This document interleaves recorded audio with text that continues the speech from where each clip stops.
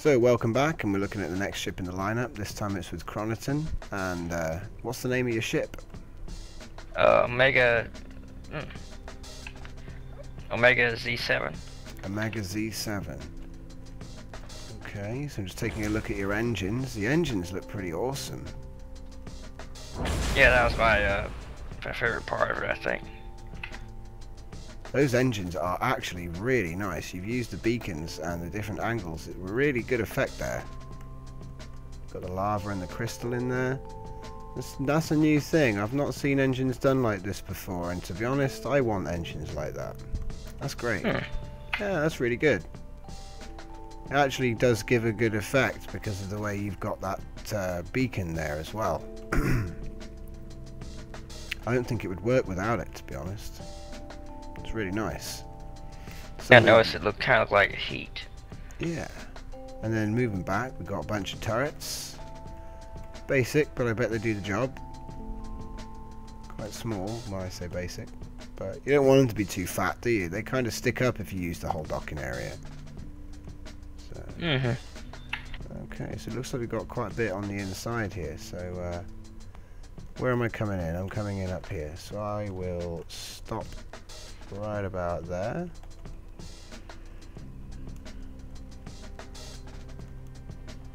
Right then. Lead the way. Alright, well, this is the bridge. Not much in here right now. Cool. Just open this door, get down to the cargo bay. Well, oh, shuttle nice. bay. We've got some shuttle fighter sort of things. And both of these doors are linked.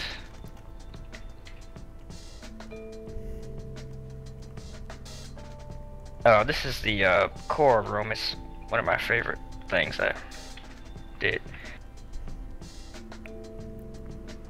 Oh yeah, that is quite nice, yeah. Makes it almost look like you've got a wedged crystal there. And actually, you see all this blue crystal? It actually runs through the entire ship and leads to each one of the turrets and all of the engines. Like it's supposed to be like fuel. Yeah, fuel, yeah, like a fuel line. Yeah, that's cool. And well, both of these sides are pretty much the same. Yep, storage and lights. I just turn the light off on the storage that has something in it. Oh, I see. Good idea. These hatches on the floor and ceiling lead to the turret, so I can adjust the AI while I'm in the ship. Nice. Yeah. Good stuff. Yeah, and this is the like greenhouse, the aeroponics space, something like that. Yep. I haven't put any plants in it yet. Yeah, that's cool. And this is the engine room. I haven't really finished this yet. I want to put more computers in it and maybe do something else with it. Last part is just the glass walkway that really leads around the ship.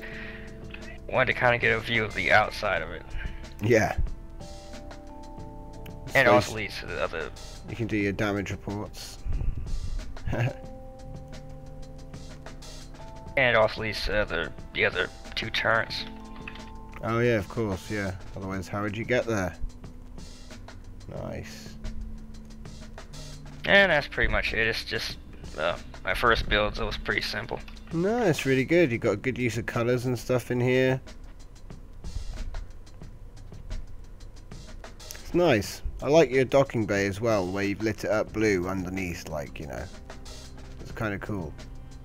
Yeah, I think I might have overused the crystal a little bit too much.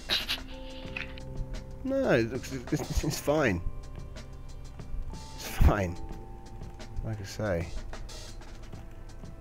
Really and nice on the ship. top, this is supposed to be some kind of heat vents. Oh yeah, like cooling fins.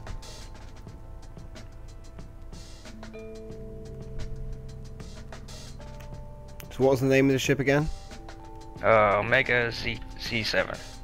Nice. Omega Z7 by Croniton. Beautiful ship. Never seen anybody making the exterior walkways yet, so that's the first. And that's a really unique engine design you've got going on there, so can't wait to see your next ship. Thanks for waiting so long in the lineup, and That was no problem. and thanks for watching. So I'll see you next time.